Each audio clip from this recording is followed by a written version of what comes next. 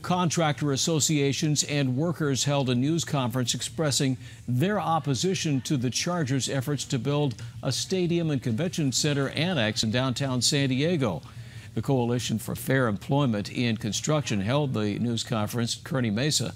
Their opposition for the stadium comes not from the location, but that the team will be partnering with organized labor in a project labor agreement which will ban non-union construction workers from the project.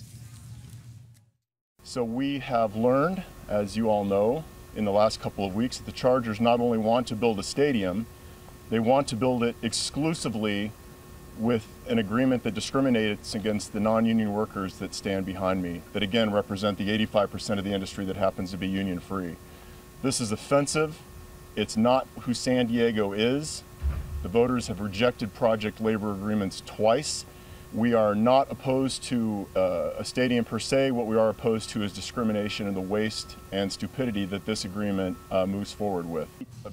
Now, such agreements have been used to build Petco Park, the new downtown courthouse, and several projects by the San Diego Unified School District. Well, we still have a stadium in Mission Valley, and I'll tell you, traffic in Mission